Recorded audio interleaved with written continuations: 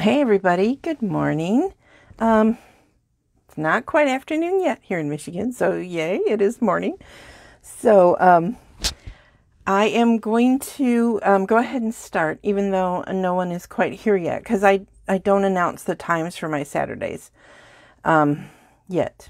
I may do that when I retire, but right now I just kind of wing it so that my husband and I can plan our day. So I'm going to go ahead and get started. Oh, good. I see a couple of you have joined. So today's Saturday Sip. I'm actually going to show a card. I can't remember if I showed this card previously. If I did, it is so worth sharing again. Also, because the die is retiring. So I put out a couple of the things we're going to use. I used the Best Year stamp set, which is not retiring, but it's in the bundle with the die that's retiring. And that's this die. This die, I think, has always been overlooked. It's called the Best Plaid Builder. And these are what, it's just two. These are what the pieces look like. And it is an awesome, awesome die. It really is the Best Plaid Builder. So if you don't have it, you might want to consider it, especially because it was $44. But right now, because it's going to be retired, it's $35. So it's number 152720 in case you want that. It is in the catalog bundled with the Best Year die. But I understand there's been some difficulty ordering bundles. I don't know why. But if you have any questions, let me know. You can email me or just message me here. So the other dies that I'm going to be using, which is retiring, and this one I think is like a mega deal. It comes with this awesome tree, which actually, goes the other way. And then 3 words, adventure, spring, and forever. And then this really cool, like almost like a dandelion type die. This one is really cool also. And it was $35. It's 60% off. So it's only $14 right now. It is called Sweet Silhouettes. And it's number 149541. Love this die. Love it. Then I'm also using the ornate frames, which is not, this is not going away. So, and you'll just see it has all kinds of frames. I like my frame dies. So I wanted you to be aware. I'm using that. I'm using probably the world's, everybody's favorite. This is our favorite, like, designer series paper. I'm trying to remember what it's called now. Forever Greenery. So this is also retiring. You've seen me use it quite a bit too. So set these aside. And I'm going to show you, excuse me, I'm so sorry. This is the scrapbook page that I made. What a mess.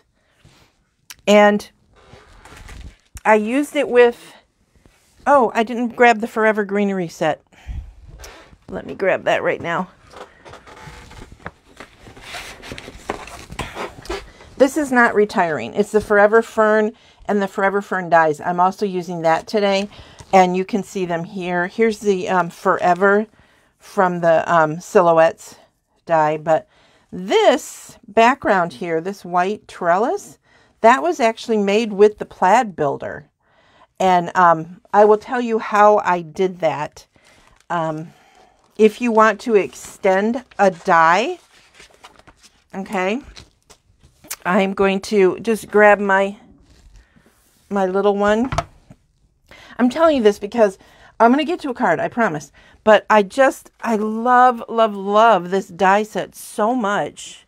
And I wish I had used it more so you guys would see what I'm talking about. So, will that fit in there? It won't. I need my big one. I'll just give you the idea of how it works then, so I don't have to move and go get my larger one. So assume this is on the bigger cut and emboss machine. So what I did to do that was I started out like normal. Okay. I would use a bigger piece. I just cut this one for the sample, and I lined it up so that it is going to get all these windows. Okay. I would set it on on the plates, obviously on the bigger one. And then what I did was I would, turn this sideways so I'm sure you guys are seeing it all. So when I cut it out, and I'm cutting it like normal, right? I put my top plate to stop right there. Then when it cut out, it did not cut out this edge. I didn't get those funky little ends popping off. Then I moved the die down, or the paper down, and I was able to line it up again. And I didn't want it to cut off because these dies like cut it off. Here, let me show you the one that's cut out. This is what the die looks like when it's completely cut out. So it will pop off the edges. And I didn't want it to do that because I was making a long trellis, right? So imagine that this is what's cut out. When I lined it up again like this, hoping you guys can see that. Then when I put the top plate on, I put the top plate away from there so it didn't cut it off. I hope that makes sense to you guys. This was going to be a long demo that I had planned, but with it retiring, I just want to hurry up and show you guys some of my favorite retiring things because they're awesome, and I just, so many of them, I'm so sad. Stitch Shapes is killing me. It's just killing me that that's going away. You will probably see me still use Stitch Shapes and things, especially when I make kits and things for, I've got some classes and stuff planned for the new catalog. So you will still see it. Because, I mean, it's not like I throw away everything or sell everything. I don't.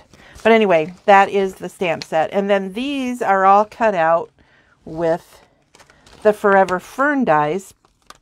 This little one here does not have a matching stamp to it. So what I did was, if you can, let me pull this out.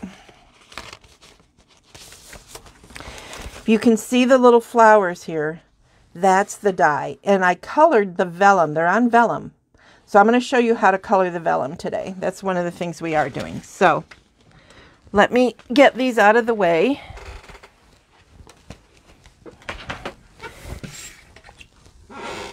Okay, so now I am going to show you how I colored the vellum. Let me find my spare piece. Here are the pieces I'm going to be using today, but I have, I have everything in a pile, and then the pile gets tossed around. Okay, so what I did was I stamped it with the Memento black ink onto the vellum, and then I need a scrap. Hang on. Okay, I will use this. And then so this is the side that was stamped on. So now I'm going to flip it over. Okay. I'm going to take the, I think these are retiring too because it's the Pretty Peacock in color, which is going away. So what I like to do is I like to test what does the color look like on the vellum. So I take the dark and the light,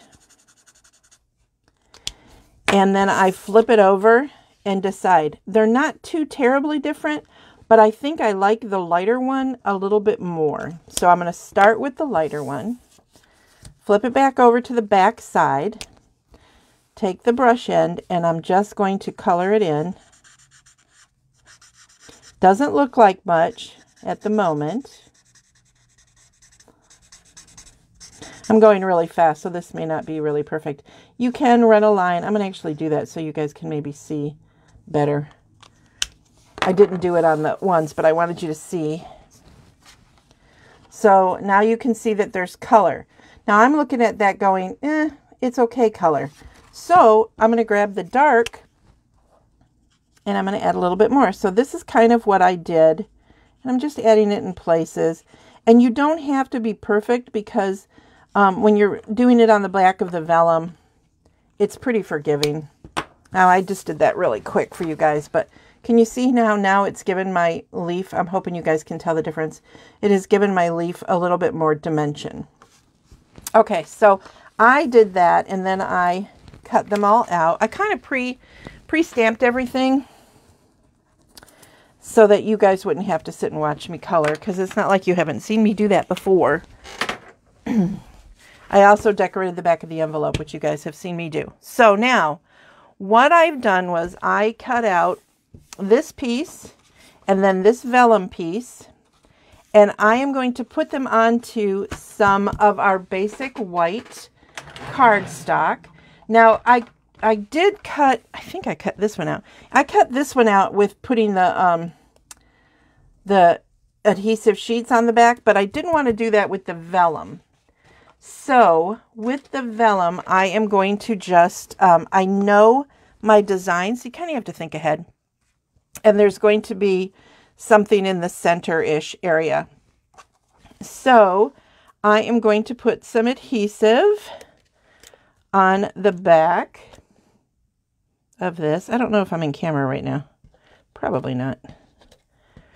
But I just put it in a couple of places. And I'm going to put this, and you see I have a really big piece of white because I'm going to trim it down. Because lining it up and everything, it's, you know, not my forte. But if you can see this, and I'm hoping you can, when you line this up, the squares actually go into the blank holes. Does that make sense? So I'm going to mat it on this piece of 4 by 5 1/4, so I want it cut smaller than that. And I'm going to want to try to center it. So I know that I'm going to want it to be 3 3/4. That's a lot of math for me. So here's 2. I'm thinking this is the center line. I'm thinking 2 is half.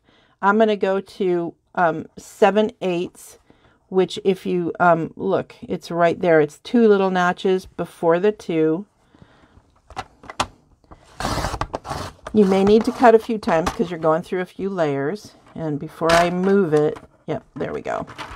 Then I can flip it over, and I should have 3 3/4 pretty even. Maybe not. Maybe I'm not that even, so I'm going to scoot it over because it doesn't matter. I want it to be fairly even, Steven. Do you guys wing it? Because I wing it a lot. Like, you're all like, no kidding, Carrie. We are so aware. Okay, so now I'm going to want that one smaller.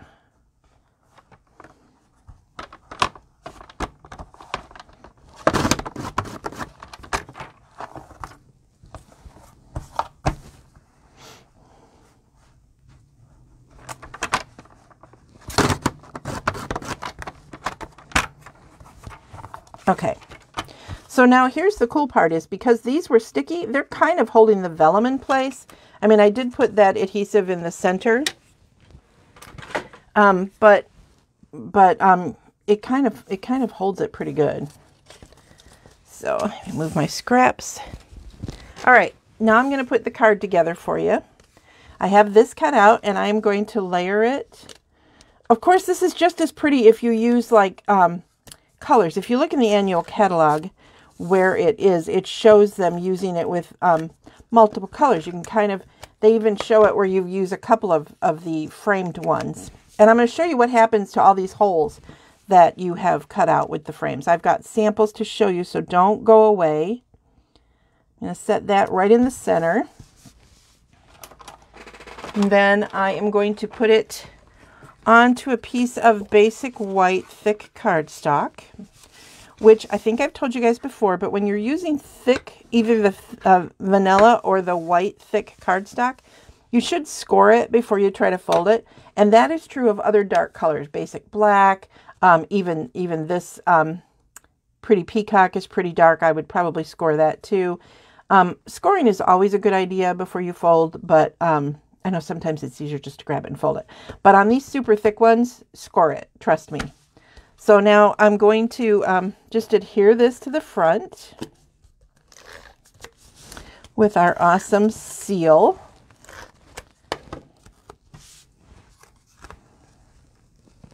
Center that. So far, so good, right? Then I have these pieces and this. So I want to create a design, and I'll show you the card that I'm copying. This is one you may have seen before. So it's slightly different. It's on Marina Mist, I believe.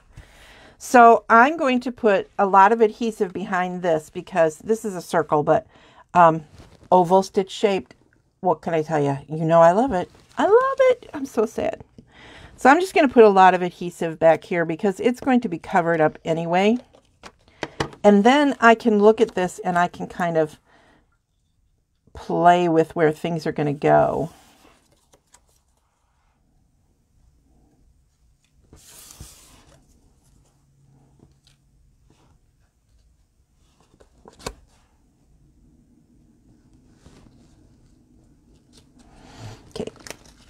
Okay, so that's how I got that on there. Now, when I go back over this with more adhesive, it's going to be holding my little leaf things in place as well.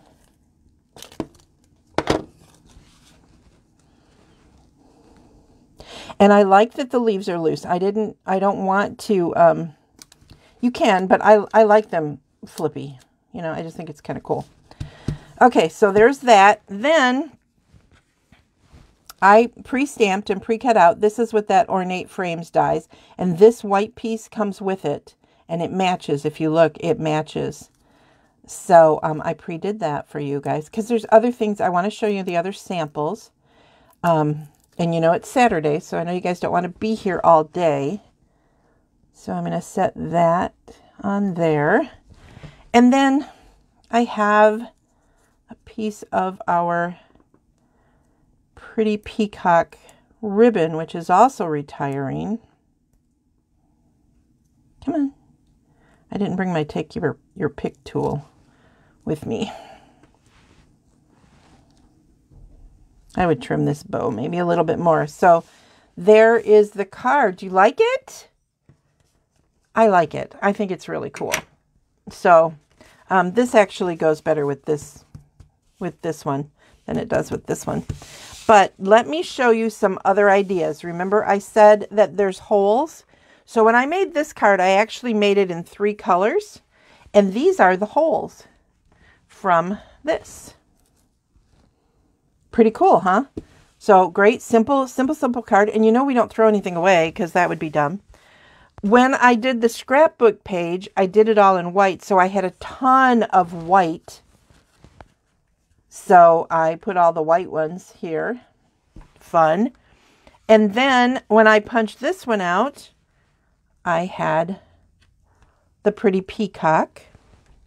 So you can see that there is so many fun ways to use this die. It's just so freaking awesome.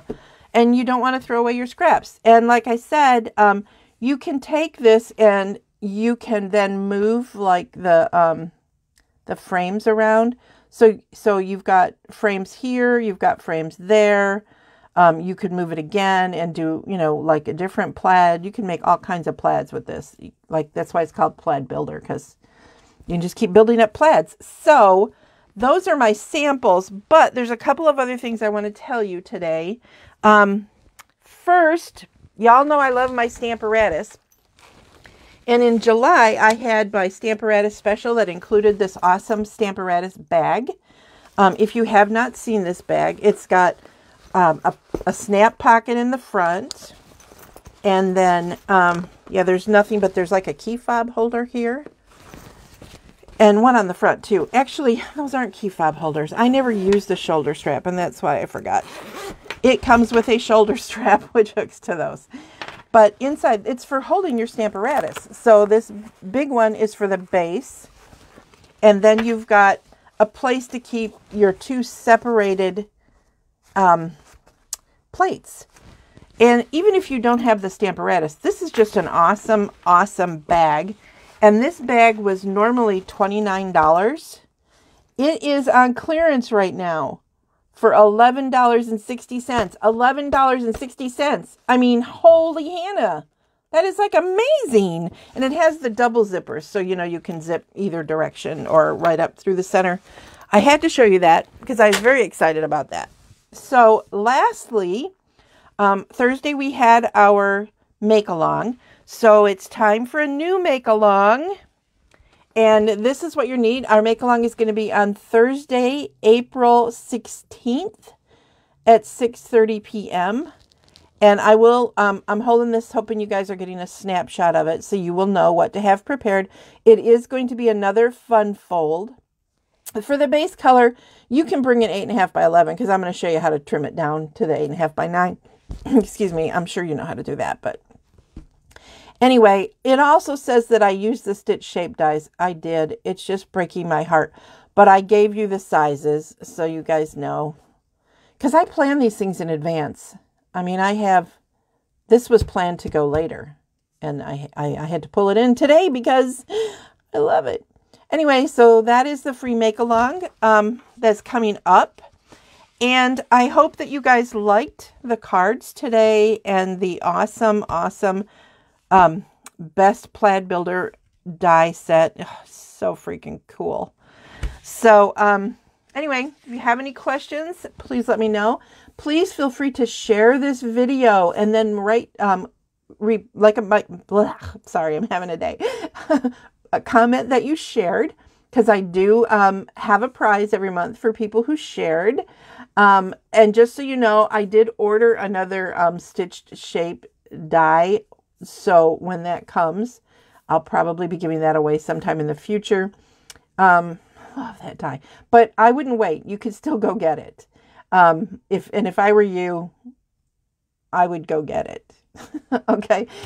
If you are watching this live, then please make sure you go and follow me here. If you are not, and you're watching it on one of the other venues or where someone has shared, you can follow me on facebook.com/memory inkers.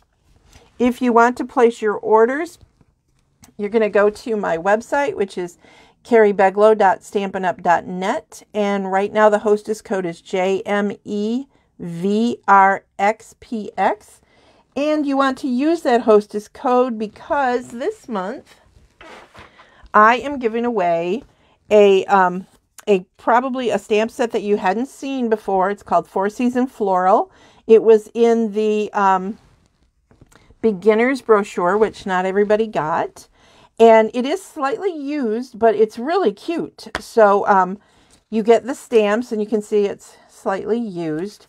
And then I made 4 cards because it also had this awesome card kit that matched it. So you'll have 4 pre-made cards, 8 envelopes, and enough to make 4 additional cards with this awesome set. And I'm going to be giving that away. It originally was a $24 value because the cards were $10 and the stamps were $14. But now the cards are 40% off and the stamp is 60% off. So now it's $11.60. So, but it's free for someone who has placed an order this month of at least $30.